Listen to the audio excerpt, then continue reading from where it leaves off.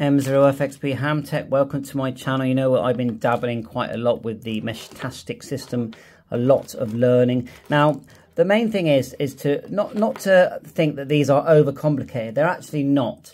You buy them, there's flashing software, you can flash them in about 2 minutes, you know, literally, and they're ready to go. You select the channel you want to use.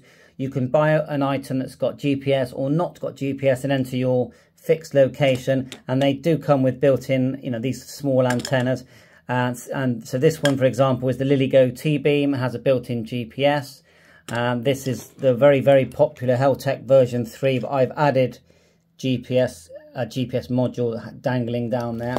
And this one here has got the HELTEC version 3 inside it, no GPS module, but I have added a battery, and you can buy these kind of batteries for a few pounds, and they always come with this cable to connect it, and the connector is on the back. So this video today is actually about the external antenna I've decided to go for. Now, there are several to choose from. This is omnidirectional. I didn't want to break the bank, so this antenna was £15, including the mounting bracket, and literally just going to mount it to a pole outside this window where my shack is. And then I paid an extra £5 for this cable. I should have got longer, really, but an extra £5 for this cable, which has the SMA, which will connect once you install the correct connector onto your device. So if you look here, you've got this, I forget what they're called now, it's come from my brain now, the little connector on the HELTEC there and other devices.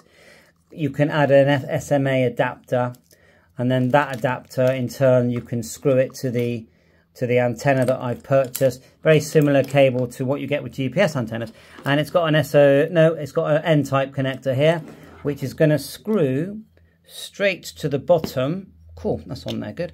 Of this mounted outside, and then I'll stretch the cable in here, and it means that I will always get good signals. So I know that even if I just go and stand outside now, and I get them in the shack as well. So look, that's inside the shack.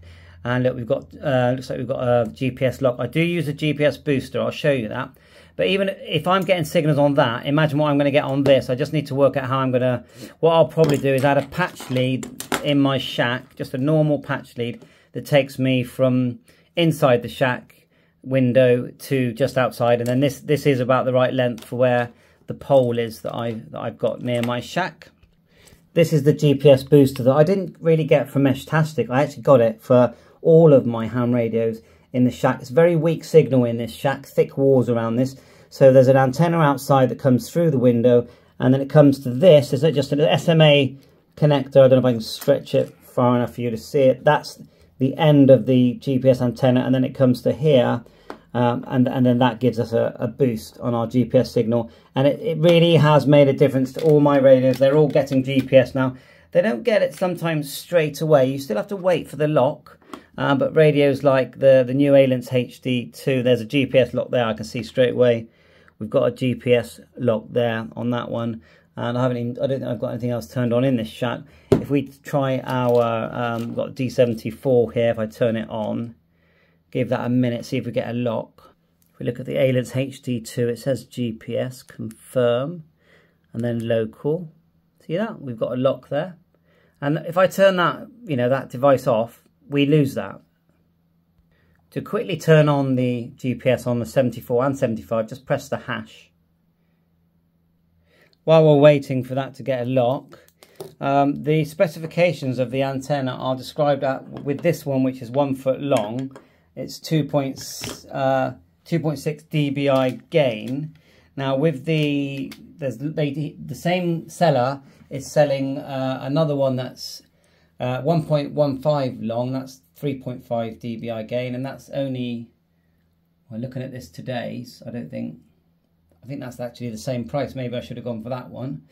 Oh well, it doesn't matter. And then we're looking at different cable lengths that they do. So yeah, well, it makes sense to go for the longer one because you get a better gain.